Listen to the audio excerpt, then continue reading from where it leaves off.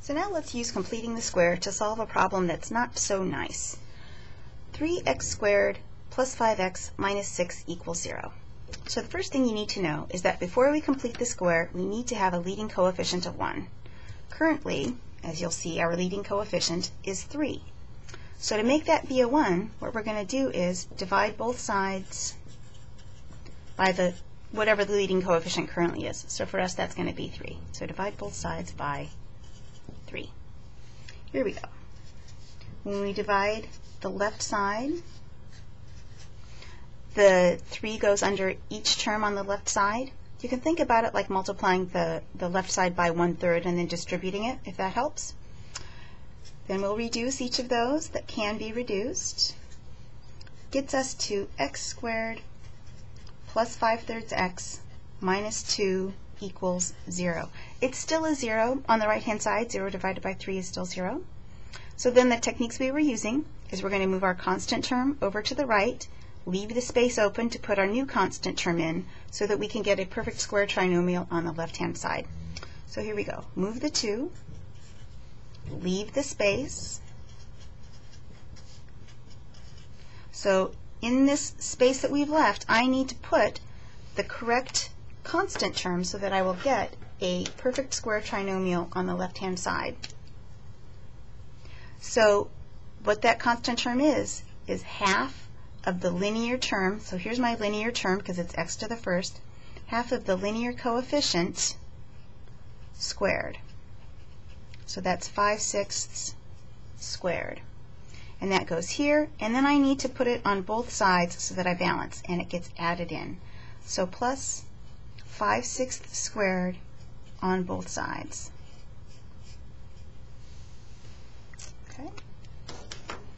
Now, the left side factors, so that's what we need to do. And it's going to factor into a binomial squared. That's why we chose that special number to go into my constant term. X in the first spot, that leading coefficient had to be 1, the sign of the linear term. And now this last part, especially when it's a fraction, it's sometimes tricky to figure out. But it's whatever was in the parentheses before you square it. So x plus 5/6 squared, if you square that out, you would get what we have up here. On the right-hand side, we have to do a little arithmetic. So let's see. 2 plus 25 over 36, which means we need a common denominator, so it's going to go fast. So to make this under 36, the top would be a 72. Trust me on that one. So we get 97 over 36. So at this stage, I have that special form for extracting a root.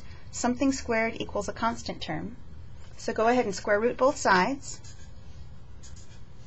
Remember that when we square root both sides, we need to include a plus minus on one of the sides. Notice what happened on the left. The square root and the squaring canceled. It just gives you that x plus 5/6.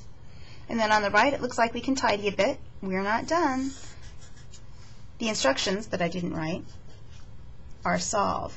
And when the instructions are solve, you're not done until you have x equals, and I'm not there yet. So I have x plus 5/6 equals plus or minus. I'm going to break up the radical, one for the top, one for the bottom. And I'm going to go ahead and simplify the bottom because the square root of 36 is 6. And then final step to get x by itself would be to subtract 5/6 from both sides.